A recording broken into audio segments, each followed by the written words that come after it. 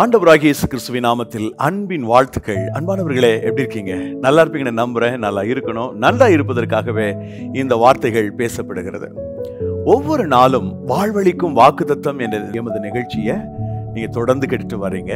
உங்களுக்கு நான் விசேஷமாக ஆண்டவருடைய நாமத்தினாலே நன்றியை தெரிவிக்கின்றேன். தொடர்ந்து இந்த செய்தியை பார்ப்பவர்களுக்காக. பார்க்கலுடைய எண்ணிக்கை மிக சொற்பமா இருக்கலாம், ஆனாலும் பார்க்கின்ற தேவ பிள்ளைகள் தொடர்ந்து நிகழ்ச்சிகளை பார்க்கிறது, இந்த நிகழ்ச்சியின் மூலமாக ஆசீர்வதிக்கப்படுவது என்பது எங்களுக்கு மகிழ்ச்சியை தருகிறது. தொலைக்காட்சி மூலமாக சில லோக்கல் சேனல்ல, சில சேட்டலைட் சேனல்ல இந்த செய்திகள் ஒளிபரப்பாகிறது. அதில் பார்வையிடல் உள்ள அநேகர் நீங்கள் பார்த்து வரலாம். சோசியல் மீடியாவிலேயே இதே செய்திகளை நாங்கள் அனுப்பி வருகிறோம். எப்படியோ சில 100 பேருக்காவது, சில 1000 பேருக்காவது இந்த வார்த்தைகள் போய் சேர வேண்டும் என்பதுதான் எங்களுடைய ஆசை, எங்களுடைய விருப்பம். தேவனுடைய வார்த்தை எப்போதுமே நம்முடைய மனதில் ஒரு புதிய உற்சாகத்தை கொடுக்கிறது, புதிய பலனை கொடுக்கிறது, புதிய சக்தியை கொடுக்கிறது. அந்த வகையில் இந்த நாளிலும் கர்த்தருடைய வார்த்தை ஒரு புதிய உத்வேகத்தை, புதிய உற்சாகத்தை, புதிய நம்பிக்கையை நமக்கு நிச்சயம் கொடுக்கும் என்பதில் சந்தேகமில்லை. ஒவ்வொரு நாளும் நான் உங்களோடு ஒரு வாக்குத்தத்த வசனத்தை மையப்படுத்தி உங்களோடு இறை வார்த்தையை பகிர்ந்து வருகிறேன். அந்த விதத்தில் இன்றைக்கு நமக்கான வாக்குத்தத்தம் என்ன தெரியுமா? நீங்களே தெரிந்து கொள்ள ஆசைப்படுகிறீர்களா? அந்த வார்த்தை இப்பொழுது சொல்லுகிறேன். சங்கீதம் 34:19 அந்த வசனத்தை உங்களுக்காக நான் வாசிக்கின்றேன். அன்பானவர்களே, நீதிமானுக்கு வரும் துன்பங்கள் அநேகமாயிருக்கும், கர்த்தர் அவைகள் எல்லாவற்றில் நின்று அவனை விடுவிப்பார். தேவன் அவனை விடுவிப்பார். இந்த விடுதலை என்கிற ஒரு பதம் பாருங்கள், நம்முடைய மனதில் ஒரு எதிர்பார்ப்பை உருவாக்குகிறது. எப்போ நான் விடுவிக்கப்படுவேன்? எப்பொழுது எனக்கு ஒரு டெலிவரன்ஸ் கிடைக்கும்? எப்பொழுது நான் சுதந்திரமாக வாழ முடியும்? எப்பொழுது இந்த பாக்கியம் எனக்கு கிடைக்கும் என்று இந்த உலகத்தில் அந்த முடிவை, அந்த பாக்கியத்தை எதிர்நோக்கி இருக்கக்கூடிய மக்கள் கூட்டம் அதிகம். அன்பிற்குரியவர்களே, இந்த நாளிலும் ஆண்டவர் உங்களோடு கூட பேசுகிறார். உங்களுடைய வாழ்க்கையில், உங்களுடைய ஜீவிதத்தில் மிகப்பெரிய அற்புதமான காரியங்களை அவர் செய்ய முடியும். பல காரியங்களில எனக்கு விடுதலை இல்லை என்று நீங்கள் சொல்லக்கூடியவர்களாக இருந்தால், சிலர் பாருங்க, ஒரு விதமான தீய காரியங்களிலே ஈடுபட்டு அதிலிருந்து வெளியில வர முடியாமல், விடுவிக்கப்பட முடியாமல் கஷ்டப்படுகிறார்கள். அவர்களுக்கு கர்த்தர் விடுதலை கொடுக்க விரும்புகிறார். போதை வஸ்துக்களுக்கு அடிமையானவர்கள், லாகரி வஸ்துக்களிலிருந்து அதற்கு அடிமையாகியதிலிருந்து வெளியில வர முடியாத நிலையிலே தள்ளப்பட்டிருக்கிற மக்கள், ஒரு பெருங்கூட்ட மக்கள் இருக்கின்றார்கள். அதே போல சில நபர்கள் கடன் பிரச்சனை, கடன் பாரத்துக்கு நடுவில் சிக்கி தவித்து, ஒரு கடன் அடைச்சா மறு கடன் வந்துடுது, ஒரு பிரச்சனை முடிஞ்சா மறு பிரச்சனை வந்துடுது. கடன் பாரத்திலிருந்து விடுதலை இல்லை. சில பாருங்க, குடும்ப சமாதானமின்மை, ஏண்டா வீட்டுக்கு வரணும் இருக்கும், அந்த மாதிரி சில வீடுகளில் பிரச்சனை. அதனாலதான் சில குடும்ப தலைவர்கள் தாமதமாக வீட்டுக்கு வர்றாங்கன்னு நினைக்கிறேன். ஏன் வீட்டுக்கு வரோம் அப்படின்ற ஒரு மனநிலை. ஏனென்றால் வீட்டுக்குள்ள நுழைஞ்ச உடனே பிரச்சனை வந்துடுது, வெளியில் இருக்கிற சமாதானம் வீட்டுக்குள்ள இல்லாம போயிடுது. ஸோ அப்படிப்பட்ட பிரச்சனையோடு நீங்க இருக்கலாம். நான் இந்த பிரச்சனையோடு எதிலிருந்தெல்லாம் விடுதலை தேவை என்கின்ற மனநிலையோடு மக்கள் இருக்கிறார்கள் என்பதற்காக இதை சொல்லுகிறேன். அப்படி சமாதானமின்மை என்கின்ற அந்த சூழலிருந்து விடுதலை இல்லாமல் மக்கள் சிரமப்படுகிறார்கள், சங்கடப்படுகிறார்கள். பல்வேறு விதங்களிலே சிந்தனையில ஒரு போராட்டமாகி அதிலிருந்து விடுதலை இல்லாமல் அவதிப்படக்கூடிய ஒரு பெரும் மக்கள் கூட்டம் இருக்கத்தான் செய்கின்றனர். சிந்தனை மண்டலத்திலே மிகப்பெரிய ஒரு போராட்டம், எனக்கு விடுதலை இல்லை, சிந்தனை மண்டலத்திலே மிகப்பெரிய ஒரு கடுமையான ஒரு யுத்தத்தை நான் செய்ய வேண்டி இருக்கிறது என்று சொல்லக்கூடிய நபர்களாக நீங்கள் இருக்கலாம். எனது அன்பு சகோதர சகோதரிகளே, இந்த நாளிலே உங்களுடைய வாழ்க்கையில எங்கே எப்படி விடுதலை தேவையோ அந்த விடுதலை கொடுப்பதற்கு என் அருள்நாதர் இயேசு கிறிஸ்து ஆயத்தமாய் இருக்கிறார், ஆசையாக இருக்கிறார். ஆம், விடுவிக்கிற தேவனாய் கர்த்தர் உங்களுக்கு ஒரு விடுதலை கொடுக்க உண்மையுள்ளவராக இருக்கிறார். விடுதலை அவர் நிச்சயம் தர முடியும். இந்த வசனத்தை கவனியுங்கள். கர்த்தர் எல்லாவற்றினின்றும் அவனை விடுவிப்பார். எவ்வளவு பிரச்சனையானாலும், எவ்வளவு உபத்திரவமானாலும், எவ்வளவு கஷ்டமானாலும், எல்லா கஷ்டத்திலிருந்தும், எல்லா நஷ்டத்திலிருந்தும் ஆண்டவர் உங்களை விடுவிப்பேன் என்று வாக்கு பண்ணுகிறார். இன்றைக்கு செய்தியை பார்த்து கொண்டிருக்கிற என் அன்பு சகோதரனே, சகோதரியே, தாயே, தகப்பனே, உங்களுக்காகத்தான் கர்த்தர் பேசுகிறார். உங்களுக்கு ஒரு விடுதலை உண்டு. நீங்கள் விடுவிக்கப்படுவீர்கள். உங்களுடைய வாழ்க்கையில் இருக்கிற எல்லா பிரச்சனையிலிருந்து ஒரு அற்புதமான விடுதலையை என் ஆண்டவர் இயேசு கிறிஸ்து உங்களுக்கு இன்றைக்கு கொடுப்பதாக வாக்கு பண்ணுகிறார். ஆகவே நம்பிக்கையோடு நான் சொல்லக்கூடிய விடயங்களை கவனித்து கேளுங்கள். நம்பிக்கையோடு கவனியுங்கள். எப்படி ஆகிலும் ஒரு விடுதலை எனக்கு கர்த்தர் தருவார் என்ற விசுவாசத்தோடு, நம்பிக்கையோடு தேவனாய் கர்த்தரை நோக்கி பாருங்கள். ஆண்டவருடைய அற்புதமான விடுதலையை நீங்கள் சுதந்திரிக்க முடியும். ஏற்கனவே நான் பேசி வருகிற போது நீங்கள் கவனித்திருப்பீர்கள், ஒவ்வொரு வாக்கு தத்தத்தையும் நாம் பெற்றுக்கொள்வதற்கு, ஒவ்வொரு வாக்கு தத்தமும் நம்முடைய வாழ்க்கையில் நிறைவேறுவதற்கு நாம் செய்ய வேண்டிய நிபந்தனைகள் என்ன என்பதை நாம் வேதத்தின் ஊடாக கற்றுக்கொள்ள வேண்டும். அந்த விதத்தில் இந்த ஒரு அற்புதம், இந்த ஒரு விடுதலை, இந்த ஒரு ரட்சிப்பு நமக்கு கிடைப்பதற்கு என்னெல்லாம் செய்யணும் அப்படின்னு இந்த வேதம் சொல்லுகிறது. குறிப்பாக சங்கீதம் 34ஆம் சங்கீதம் எனக்கு ரொம்ப பிடிச்ச சங்கீதம். இந்த சங்கீதத்துல பல பிரசங்கங்களை, பல சந்தர்ப்பங்களை நான் செய்திருக்கிறேன். விதவிதமான விதங்களில குறிப்பிட்ட வசனங்களை பிடித்து கொண்டு கர்த்தருடைய வார்த்தையை நான் பிரசங்கித்திருக்கிறேன். அது கேட்கிறவர்களுக்கல்ல, எனக்கு மிகவும் ஆசீர்வாதமாக, புதிய தெம்பை கொடுக்கிறதாக, புதிய பலனை கொடுக்கிறதாக இருக்கிறது. எனக்கு அன்பான தெய்வத்தினுடைய மக்களே, இந்த நாளிலே அருள்நாதர் இயேசு கிறிஸ்து உங்களுடைய வாழ்க்கையில், உங்களுடைய ஜீவிதத்தில் மிகப்பெரிய ஒரு ரட்சிப்பை, மீட்பை, ஒரு விடுதலையை தர விரும்புகிறார். ஆகவே ஒரு விடுதலையை பெற்றுக்கொள்வதற்கு என்ன நிபந்தனை இருக்கிறது என்பதைத்தான் நான் உங்களுக்கு சொல்ல விரும்புகிறேன். அது குறிப்பாக இந்த 34வது சங்கீதத்திலிருந்து. 34வது சங்கீதத்திற்கு ஒரு தலைப்பு கொடுங்கள் என்று யாராவது இடத்தில் கேட்டால் விடுதலை என்று நான் கொடுப்பேன். ஏனென்றால் விடுதலை செய்வதை குறித்தும், ரட்சிப்பை குறித்தும், நம்மை தப்புவிப்பதை குறித்தும், நம்மை காப்பாற்றுவதை குறித்தும் இந்த சங்கீதத்தில் மிக அழகாக தாவீது பாடியிருக்கின்றார். ஆகவே எல்லாவற்றிலிருந்தும் கர்த்தர் நம்மை விடுவிப்பதாக இன்னைக்கு வாக்கு கொடுக்கிறார். எல்லா காரியமும், நீங்க எதிலெல்லாம் உங்களுக்கு சிக்கல் இருக்குது, எதிலெல்லாம் விடுதலை இல்லை, எதிலெல்லாம் கஷ்டப்படுறீங்க, எதிலெல்லாம் ஒரு போராட்டம் இருக்குது, அது எல்லாத்திலிருந்தும் கர்த்தர் உங்களை விடுவிப்பேன் என்று வாக்கு பண்ணுகிறார். ஆம், God will deliver you. மிக துரிதமாக ஆண்டவர் உங்களுக்கு எங்கே விடுதலை தேவையோ அங்கே அவர் விடுதலை கொடுப்பதற்கு வல்லமையுள்ளவராக இருக்கிறார். ஆம், விடுதலை நிச்சயம் அவர் உங்களுக்கு கொடுப்பார், சந்தேகம் எல்லாம். ஆகவே இந்த அதிகாரத்தில் நாம் வரிசையாக மேலிலிருந்து கீழே வரப்போகிறோம். ஒரு 5 குறிப்புகளை மாத்திரம் நான் உங்களுக்கு சொல்லி உங்களுக்காக ஜெபிக்க விரும்புகிறேன். உங்களுக்கு விடுதலை வேணுமா? நீங்க விடுதலை பெற விரும்புறீங்களா? மாமா பிரதர், கடன் பிரச்சனை பெரும் பிரச்சனை, அதற்கு விடுதலை இல்லை, எப்பந்தான் இந்த கடன் தீரும் அப்படின்னு நான் வழிமேல் வெளி வச்சு காத்திருக்கிறேன், இந்த கடன் இல்லாத வாழ்க்கை எப்போ வரும் அப்படின்றதான் என்னுடைய எக்ஸ்பெக்டேஷன் என்று சொல்லக்கூடியவங்களா இருக்கிறீங்களா? கவலைப்படாதீங்க, சீக்கிரத்தில் கடன் இல்லாமல் வாழ்வதற்கு கர்த்தர் உங்களுக்கு உதவி செய்வார். ஒரு அருமையான தம்பி சில நாட்களுக்கு முன்பதாக எனக்கு துபாயிலிருந்து தொடர்பு கொண்டார். பிரதர், என்னை கொத்தனார் வேலைக்குன்னு கூப்பிட்டாங்க, நான் வந்துட்டேன், ஆனால் செப்டிக் டேங்க் கிளீன் பண்ண சொல்கிறாங்க, தயவு செய்து எனக்கு ஏதாவது ஹெல்ப் பண்ண முடியுமா, எனக்கு உதவி செய்ய முடியுமா என்று கேட்டார். நான் சொன்னேன், எனக்கு அப்படி உதவி செய்ய முடியாத நிலை, நான் அப்படி பணங்களை கொடுத்து உதவி செய்ய முடியாது, அப்படிப்பட்ட நிலையில தான் நான் இருக்கின்றேன். ஆனால் ஒன்று செய்ய முடியும், உங்களுக்காக மன்றாட முடியும், உங்களுக்காக ஜெபிக்க முடியும், நீங்கள் விட்டு விடாதீர்கள், மனம் சோர்ந்து போகாதீங்க, எப்படி ஆகிலும் ஒரு வழியை கர்த்தர் திறப்பார் என்று சில ஆலோசனைகளை சொல்லிக் கொடுத்தேன். நீங்கள் போய் இவர்களை பாருங்கள் என்று. நிச்சயமாக இந்த சகோதரன் விடுவிக்கப்படுவார் என்று நான் நம்புகிறேன். நிறைய பேர் தானாய் போய் சிக்கல் அகப்பட்டுக் கொள்கிறார்கள், யோசிக்காமல் ஒரு பிரச்சனையில் அகப்பட்டுக் கொள்கிறார்கள். பல நேரங்களில் இது சாத்தியம்தானா, இது சாத்தியப்படுமா, இதுல ஒரு வெற்றி கிடைக்குமா, நாம் எடுத்துக்கொண்டிருக்கிற முயற்சியில ஜெயம் கிடைக்குமா என்பதெல்லாம் யோசிப்பதில்லை. மனதில் என்ன நினைக்கிறாங்களோ, மனதில் என்ன யோசிக்கிறாங்களோ, மனதில் என்ன சிந்திக்கிறாங்களோ அதை அப்படியே செஞ்சுட்டு போறாங்க. சோ அதனாலதான் பின் நேரங்களிலே அவர்களுக்கு பிரச்சனை வருகிறது, இக்கட்டு வருகிறது, ஒரு கடினமான சூழ்நிலையை சந்திக்கிறார்கள், விடுதலை இல்லாம கஷ்டப்படுறாங்க. அப்படி இந்த செய்தியை பார்த்து கொண்டிருக்கிற நீங்க விடுதலை இல்லாம யோசிக்காம செஞ்சுட்டேன் பிரதர் என்று நீங்கள் சொல்லக்கூடியவர்களா இருக்கலாம். அதே போல சமீபத்தில் ஒரு கல்லூரியினுடைய பேராசிரியர் அவர்களை நான் பார்த்தேன். அவர் கடன் பிரச்சனைக்கு நடுவில் யோசிக்காமல், திட்டமிடாமல் ஒரு நபரை நம்பி ஒரு காரியத்தில் இறங்கிவிட்டார்.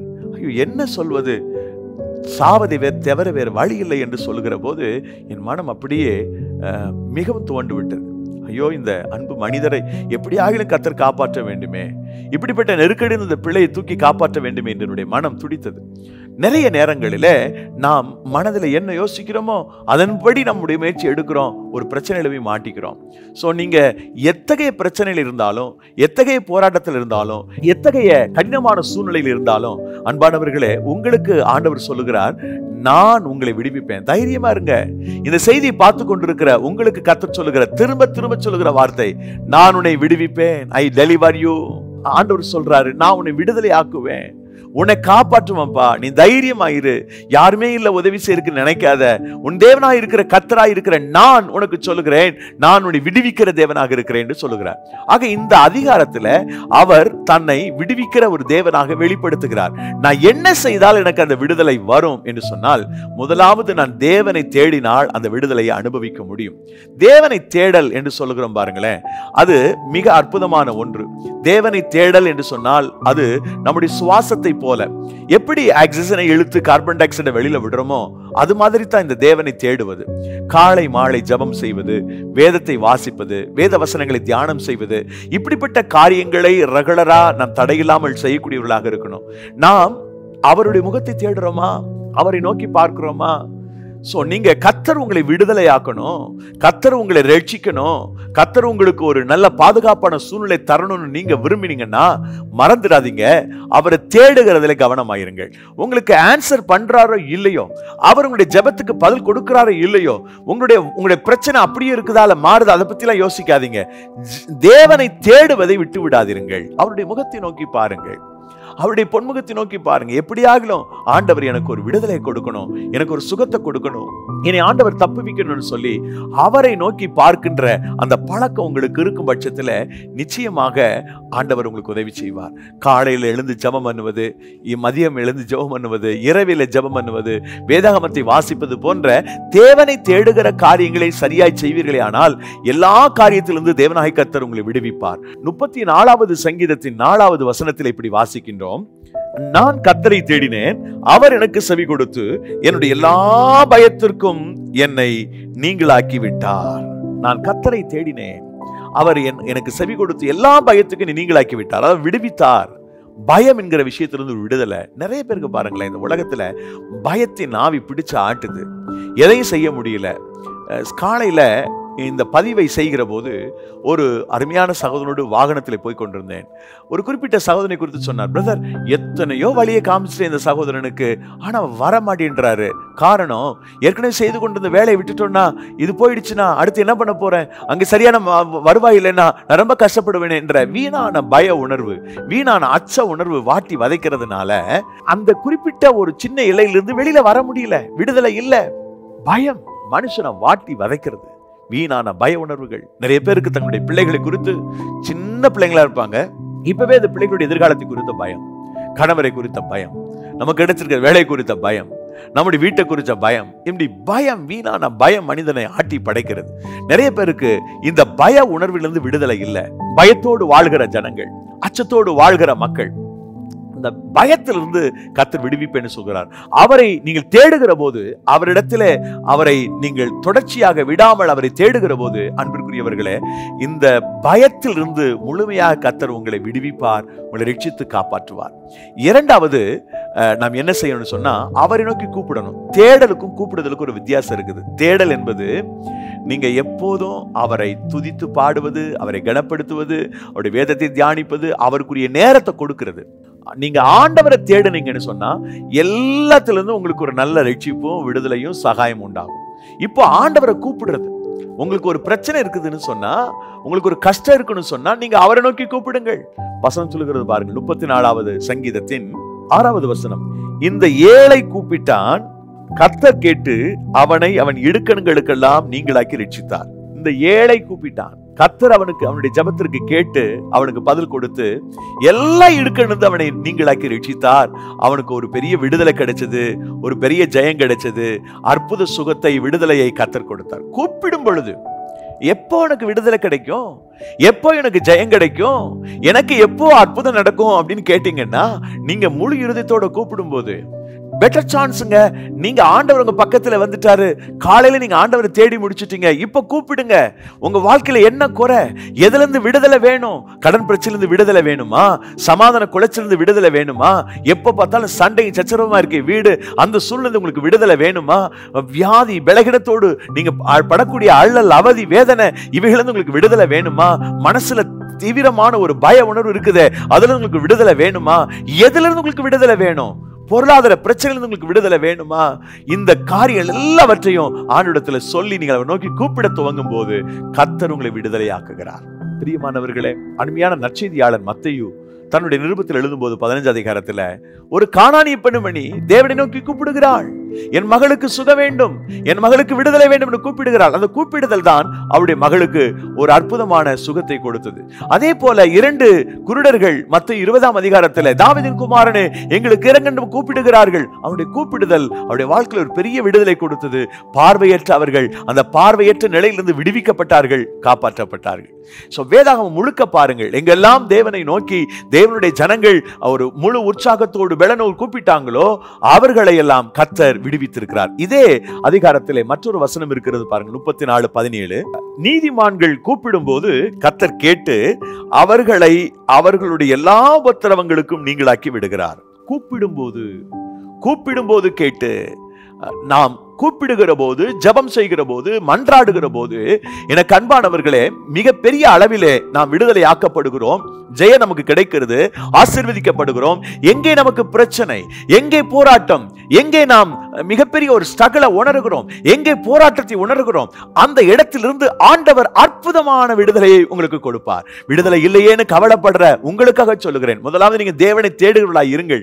அவருடைய முகத்தை தேடுங்கள், வேதத்தை நல்லா வாசிங்க, அவரை துதித்து பாடுங்கள், அவருடைய நாமத்தை சங்கீதனம் பண்ணுங்கள், வார்த்தைகளை சொல்லுங்கள், நாமத்தை சொல்லி துதியுங்கள். இதெல்லாம் அவரை தேடல்.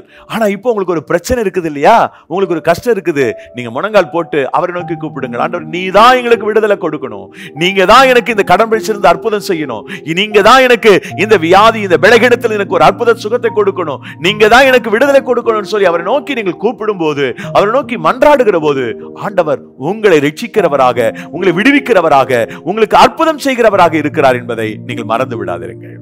என் பிரிய சகோதர சகோதரிகளே, இந்த நாளிலே அருணாதர் இயேசு கிறிஸ்து உங்களுக்கு ஒரு மிகப்பெரிய ஒரு அற்புதத்தை செய்வதற்கு அவர் வாக்கு பண்ணுகிறார். உங்களை விடுவிப்பேன் என்று சொல்லுகிறார், நீங்கள் கூப்பிடும் போது, நீங்கள் மன்றாடும் போது. மூன்றாவது, நமக்கு கர்த்தர் அந்த விடுதலை தரணும்னு சொன்னா தேவனுக்கு பயந்து வாழணும். தேவனுக்கு அஞ்சி வாழக்கூடிய மக்கள் எங்க இருந்தாலும் எப்படி இருந்தாலும் அவர்களை எல்லாம் கர்த்தர் விடுவித்து அவர்களுக்கு சகாயம் பண்ணுகிறார், அவர்களுக்கு அற்புதம் செய்கிறார். 34வது சங்கீதத்தின் 7வது வசனத்தை உங்களுக்காக வாசிக்கிறேன். கர்த்தருடைய தூதன் அவருக்கு பயந்தவர்களை சூழ பாளையம் இறங்கி அவர்களை விடுவிக்கிறார். இது மூணாவது. முதலாவது நீங்க தேவனை தேடுறீங்க, பிறகு தேவனை நோக்கி கூப்பிடுறீங்க, பிறகு நீங்கள் அவருக்கு பயப்படுங்கள், அவருக்கு அஞ்சி வாழுங்கள். அவருக்கு பயந்து அவருக்கு அஞ்சி நீங்கள் வாழ்கின்ற பட்சத்தில் பிரியமானவர்களே, உங்களை அவர் விடுவிக்கிறார், உங்களை அவர் காப்பாற்றுகிறார். தேவனுக்கு பயந்து வாழ்ந்த மனிதர்கள் எல்லாம் பாருங்கள், பிசாசு கங்கணம் கட்டிட்டு அவங்கள அழிக்க நினைச்சான். ஆனா தேவனுக்கு யாரெல்லாம் பயப்படுறாங்களோ அவங்க மேல ஒரு ப்ரொடெக்ஷன் இருந்துகிட்டே இருக்கும், ஒரு பாதுகாப்பு இருந்துகிட்டே இருக்கும். தேவனுக்கு அஞ்சி வாழக்கூடியவர்களாக நீங்கள் இருக்கும் பட்சத்தில் தேவன் உங்களை காப்பாற்றுவதற்கு ஓடோடி வருவார். உங்களுக்கு நெருக்கடி வரும்போது உங்களுக்கு அவரே வந்து சுகத்தையும் விடுதலையும் ஆசீர்வாதத்தையும் அருளுவார். தேவனுடைய விடுதலையின் வல்லமை என்பது அழியாததாக மாறாததாக இருக்கிறது. அன்பிற்குரியவர்களே, தேவன் நம்மை விடுவிக்க வேண்டுமானால் தேவனுக்கு பயந்து வாழுங்கள், தேவனுக்கு அஞ்சி வாழுங்கள், தேவனை நடுக்கத்தோடு சேவியுங்கள், பயத்துடனே சேவியுங்கள். அன்பானவர்களே, தேவனுக்கு பயந்து வாழ்கிற ஒவ்வொரு பிள்ளைகளுக்கும் அவர் தருகிற விடுதலை இலவசமானது, இலவசமானது. பல்வேறு இடங்களிலே நாம் அதை குறித்து பார்க்கின்றோம்.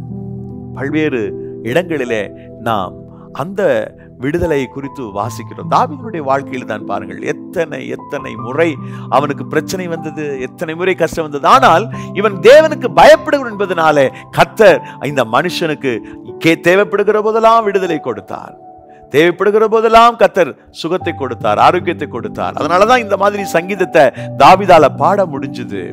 ஆகவே உங்களுடைய வாழ்க்கையில இறை பயம் இருக்கிறதா பிரதர் சிஸ்டர்? உங்க வாழ்க்கையில இறையச்சம் உள்ளவர்களா இருக்கிறீர்களா? கர்த்தருக்கு பயந்து நடக்கிறீர்களா? அப்படி நடக்கும் பட்சத்தில் ஆண்டவர் இயேசு கிறிஸ்து உங்கள் வாழ்க்கையில் மிகப்பெரிய ஒரு மாற்றத்தை, உங்கள் வாழ்க்கையில் மிகப்பெரிய ஒரு அற்புதத்தை செய்து உங்களை ஆசீர்வதிப்பார். ஆம், சந்தேகம் இல்லாமல் நீங்கள் விடுவிக்கப்படுவீர்கள், சந்தேகம் இல்லாமல் நீங்கள் ஆசீர்வதிக்கப்படுவீர்கள். நான்காவதாக, கர்த்தர் நம்மை விடுவிக்க வேண்டுமானால் நறுங்குண்ட மனசோட அவருடைய பாதத்துல இருக்கணும். உள்ளம் உடைஞ்சு போய் அப்படி சமூகத்துல நீங்க அவரை நோக்கி பாருங்க. கூப்பிடுறது ஒரு பக்கம், கூப்பிட்டு பார்த்துட்டு ஒன்றும் நடக்கலைன்னு சொன்னா உள்ளம் உடைஞ்சு அவருடைய சமூகத்துல காணப்படுங்க. நறுங்குண்ட ஆவியை கர்த்தர் புறக்கணிக்க மாட்டாராம். நீங்க ஒரு வசனத்தை வாசித்தா உங்களுக்கு புரியும். இதே அதிகாரத்துல தான் இருக்கு, 34:18. நொறுங்குண்ட இருதயம் உள்ளவர்களுக்கு கர்த்தர் சமீபமாயிருந்து நறுங்குண்ட ஆவியுள்ளவர்களை ரட்சிக்கிறார். ரட்சிக்கிறார் அப்படின்னா விடுதலையாக்குகிறார், மீட்கிறார், காப்பாற்றுகிறார். யார? நொறுங்குண்ட ஆவியுள்ளவர்களை, உடைந்த உள்ளத்தோடு இருக்கிறவர்களை. பாருங்கள், சிம்சோன் அவனுடைய சிரசில இருந்த அபிஷேகம் போச்சு. அவனுடைய முடிகள் எல்லாம் சிரைச்சிட்டாங்க, மொட்டை தலையா இருக்கிறான். அவனுடைய பலன் போச்சு, ஆவியானவர் அவனை விட்டு போய்விட்டார். இப்போ தன்னுடைய இழி நிலைய, கடை நிலைய நினைச்சு ரொம்ப வேதனைப்படுறான் இந்த சிம்சோன். அவனை வேடிக்கை காட்டுவதற்கு பெரிய அரங்கத்துல கொண்டு வந்து நிறுத்தினாங்க. கைலாக கொடுக்கிறவன் கொண்டு வந்து நிறுத்துக்கிறான். அந்த கைலாக கொடுக்கிற இடத்துல இந்த சிம்சோன் கேட்கிறான், ஏன்னா 2 கண்ணு பிடுங்கப்பட்டுருச்சு, அவனுக்கு பார்வை தெரியாது. இந்த அரங்கத்தை தாங்கி நிற்கிற 2 தூண்களிடத்தில் என்னை கொண்டு போய் விட முடியுமா? கைலாக கொடுக்கிறவன் கொண்டு போய் விட்டான். 2 கையில அவன் 2 தூணை பிடித்தான். உள்ளமுடைந்து ஜெபம் பண்ணா, நொறுங்கி போய் தான் ஜெபம் பண்ணா. மனசு சுக்குனரா போச்சு. நான் பெலனா இருந்த போது, அபிஷேகத்தோடு இருந்த போது, பிரதிஷ்டையோடு இருந்த போது எனக்கு பயந்த இவர்கள் எல்லாம் இன்னைக்கு எனக்கு விரோதமா பேசுறாங்க, என்னை பரிகசிக்கிறாங்க. என் மறுபடியும் இஸ்ரேல் ஜனங்களுக்கு விரோதமாக இவங்க கை எழுப்புகிறார்கள். நான் ஒரு முடிவு கட்டணும் ஆண்டவரே. இந்த ஒரு விசை இந்த விருத்த சேதனம் இல்லாத பெலிஸ்தருடைய ஜீவன் மடியட்டும் என்று சொல்லிட்டு 2 கையினால் அந்த பிள்ளரை அவன் அகற்றினான், தள்ளினான். அந்த அரங்கம் அப்படி இடிந்து விழுந்தது. ஏறத்தாழ 3000 பேர். சிம்சோனும் மரித்து போனான். ஆனால் பைபிள் சொல்கிறது, உயிரோடு இருக்கும் பொழுது சாகடித்தவருடைய எண்ணிக்கையை விட செத்த போது மரித்தவர்கள் எண்ணிக்கை ரொம்ப அதிகம். மனம் உடைந்து, உள்ளம் உடைந்து ஜெபம் பண்ண உடனே இங்கே அவன் விடுவிக்கப்படல. ஆனால் இஸ்ரேல் மக்களுடைய விடுதலைக்காக ஒரு ஜெபம் செஞ்சான். அந்த ஜெபத்தை கர்த்தர் கேட்டார். நெருக்கடியா இருக்கிறீங்களா? பிரச்சனைக்கு நேரம் இருக்கிறீங்களா? உள்ளம் உடைஞ்சு போய் அவருடைய சமூகத்தை நோக்கி பாருங்க, உங்களை கர்த்தர் விடுவிப்பார். பிள்ளை இல்ல அப்படின்னு வேதனைப்பட்ட அன்னாள் இருதயத்தை ஆண்டவருடைய சன்னிதானத்தில் ஊற்றிவிட்டாள். கர்த்தருடைய சன்னிதானத்தில் இருதயத்தை ஊற்றிவிட்டாள். அவ்வளவுதான். அவருடைய ஜெபம் கேட்கப்பட்டது, மன்றாட்டு கேட்கப்பட்டது. மகிமையான சாமுவேலை பெற்றுக் கொண்டாள். தாவீதை பாருங்கள், தேவனுக்கு விரோதமாக தவறு செய்து அந்த பாவ கட்டிலே பாவ மன்னிப்பு அவனுக்கு இல்ல. பாவம் உன்னுடைய இருதயத்தை அடைக்கிறது. நான் எப்படி விடுதலை ஆக்க போகிறேன், எப்படி விடுதலை ஆக்க போகிறேன் என்று அவனுக்கு தெரியல. அவன் உள்ளம் உடைந்து ஜெபிக்கிறான். தேவரீர் ஒருவருக்கே விரோதமாக நான் பாவம் செய்தேன் என்று சொல்லுகிற அந்த சங்கீதத்தில் தான் எழுதப்பட்டிருக்கிறது. தேவரீர் நொறுங்குண்ட ஆவியை புறக்கணியீர் என்று சொல்லுகிறான். அப்படி உள்ளம் உடைந்து, மனம் உடைந்து அவன் மன்றாடிய போதுதான் அன்பானவர்களே, அந்த பாவத்தினுடைய அடிமைத்தனத்திலிருந்து அவன் விடுவிக்கப்பட்டு மீண்டும் எழும்புகிறான், மீண்டும் சாதிப்பதற்கு எழும்புகிறான். கர்த்தர் பயன்படுத்தினார். இந்த நாளிலே கர்த்தர் உங்களுக்கு ஒரு அற்புதம் செய்ய வேண்டும் என்று சொன்னால், சில பிரச்சனைகளுக்காக உள்ளம் உடைந்து ஜெபம் பண்ணுங்க. 62ஆம் சங்கீதம் நினைக்கிறேன், ஒரு வசனம் இப்படி சொல்லுகிறது, ஜனங்களை எக்காலத்தில் அவருடைய நம்புங்கள், அவருடைய சமூகத்தில் உங்கள் இருதயத்தை ஊற்றி விடுங்கள். 84ஆம் சங்கீதம் சொல்லுகிறது, அழுகையின் பள்ளத்தாக்கை உருவ கடந்தார்கள், பலத்தின் மேல் பலனடைந்தார்கள். அழுகையின் பள்ளத்தாக்கை உருவ கடந்தார்கள். அழுகை, கண்ணீர், உள்ள உடைவு, இருதயம் நொறுங்கினது. இவைகளுக்கு நடுவில் ஒரு மனிதன் தேவனை நோக்கி பார்க்கிற போது அன்பானவர்களே, அவன் முழுமையாக விடுவிக்கப்படுகிறான், முழுமையாக விடுவிக்கப்படுகிறான். கடைசியாக 17வது வசனம் 19வது வசனம், நீதிமானை கர்த்தர் விடுவிக்கிறாரா? யார் நீதிமான்? ஆபகுக்கு சொல்றபடி, ரோமர் சொல்றபடி விசுவாசிக்கிறவன் நீதிமான். நல்ல நம்பிக்கை அவர் மேல வைங்க, உங்களை கர்த்தர் விடுவிப்பார். நம்புறவங்களுக்கு விடுதலை. யாரெல்லாம் தேவனை பிலீவ் பண்றாங்களோ, யாரெல்லாம் விசுவாசிக்கிறாங்களோ, தங்களுடைய நம்பிக்கையை தேவன் மேல் வைக்கிறார்களோ, அவர் அத்தனை பேருக்கும் ஆண்டவர் விடுதலை கொடுக்கிறார், ஜெயத்தை கொடுக்கிறார். உங்க வாழ்க்கையில், உங்களுடைய ஜீவிதத்தில் ஆண்டவர் பெரிய விடுதலை கொடுக்க முடியும், ஒரு பெரிய ஜெயத்தை கொடுக்க முடியும். ஆனா நீங்க அதுக்கு முன்னாடி அவரை நம்பணும், அவரை பிடிச்சுக்கணும். இயேசு கிறிஸ்து தான் என்னுடைய தேவன், இயேசு கிறிஸ்து தான் என்னுடைய இரட்சகர், இயேசு கிறிஸ்து தான் என்னுடைய மீட்பர், அவர் தான் என்னுடைய ஆலோசகர், அவர் தான் என்னுடைய எனக்கு எல்லாம் என்று அவரை முழுமையாய் நீங்கள் நம்புகிற போது, எனக்கு அன்பான தெய்வத்தினுடைய பிள்ளைகளே, நீங்கள் விடுவிக்கப்படுவீர்கள், காப்பாற்றப்படுவீர்கள், ரட்சிக்கப்படுவீர்கள். நம்புவது, அவரை நம்பும் நம்பிக்கை. நாங்கள் ஆராதிக்கிற தேவன் எங்களை தப்புவிப்பார். ஒருவேளை அவர் தப்புவிக்காமற் போனாலும் எங்களுக்கு அதை பற்றி பிரச்சனை இல்லை. நாங்கள் நிறுத்தின பொற்சிலை வணங்குவதில்லை என்று சொன்னார்களே சாத்ராக், மேசாக், ஆபேத்நேகோ. எங்களுக்கு ஒரு நம்பிக்கை இருக்கிறது, நாங்கள் ஆராதிக்கிற தேவனை தப்புவிப்பார் என்கிறத நம்பிக்கை. இடைவிடாமல் ஆராதிக்கிற தேவனை தப்புவிப்பார் என்பதுதான் நம்பிக்கை என்பான் தானியேலை கேட்டார். எங்களுக்கு ஒரு நம்பிக்கை இருக்கிறதையா, நாங்கள் அவரை ஆராதிக்கிறவர்கள், அவரை தொழுது கொள்கிறவர்கள், அவரிடத்தில் ஜெபம் பண்ணுகிறவர்கள், எங்களுக்கு ஒரு நம்பிக்கை இருக்கிறது. இந்த இயேசு கிறிஸ்து எங்களை தப்புவிப்பார், காப்பாற்றுவார், ரட்சிப்பார், விடுவிப்பார். இந்த நம்பிக்கையுள்ளவர்கள் தான் நீதிமான்கள்.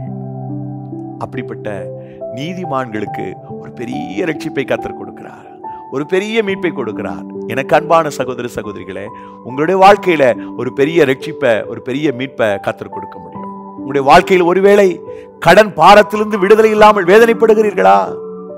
சமாதானம் இல்லாமல் குடும்பத்தில சமாதானம் இல்லையே என்று மிகப்பெரிய மன கஷ்டத்தோடு இருக்கிறீங்களா? சமாதான குலைச்சல் எனக்கு விடுதலை இல்லைன்னு சொல்லக்கூடியவங்களா இருக்கிறீங்களா?